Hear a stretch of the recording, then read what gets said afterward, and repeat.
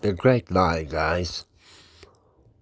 The difference between a cult and a religion, and why they should never become part of any government institution that governs as a democracy. If you are living in a country that is governed according to democracy, where the people vote and have a voice,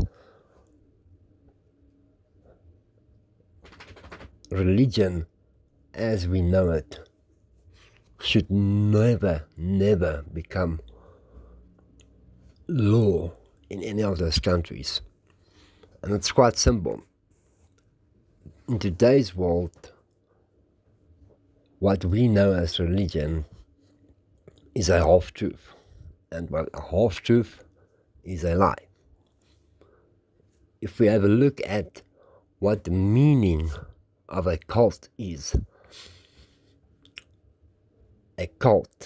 a system of religious veneration and devotion directed towards a particular figure or object. A particular figure or object. And there it says, like the cult of St. Olaf.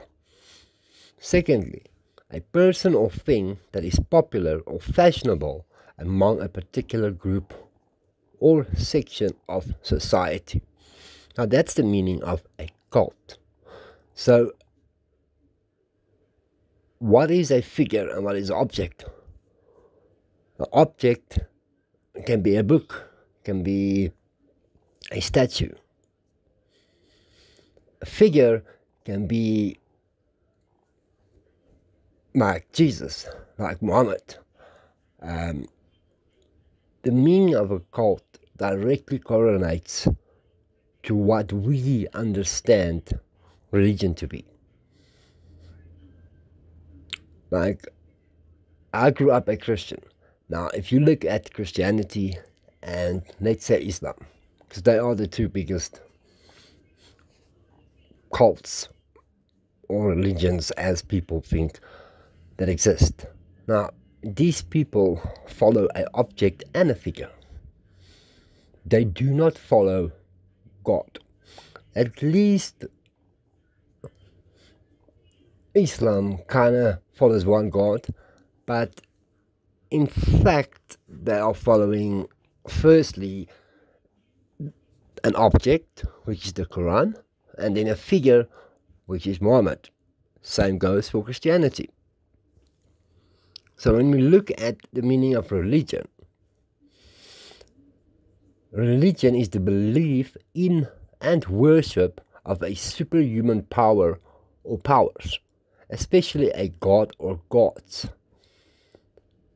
Ideas about the relationship between science and religion. A particular system of faith and worship, plural noun religions. A pursuit or interest followed with great devotion. So the first meaning is which most people think religion is. But that's not what we know as religion today. If you literally take the meaning of a cult and put that into how religion functions, that's exactly what you get. You do not get a religion. It's cults. And that's why when you get people that follow a certain so-called religion, you get extremists. Like Islam, you get, let's say, suicide bombers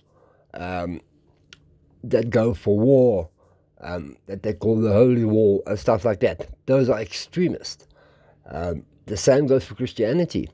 Those who are extreme and believe everything and follow everything in the book that has become their God, they can do pretty heinous stuff. They become the judgment themselves. They want to judge people about who's good and who's bad.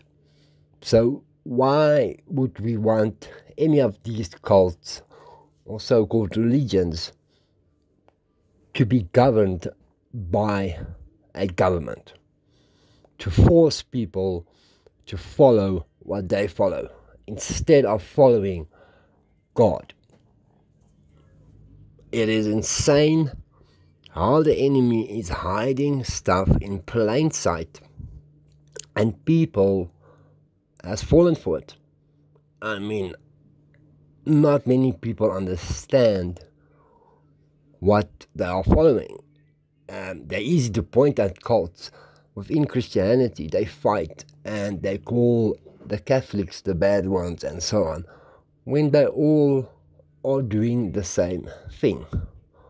Why is it so hard to raise your children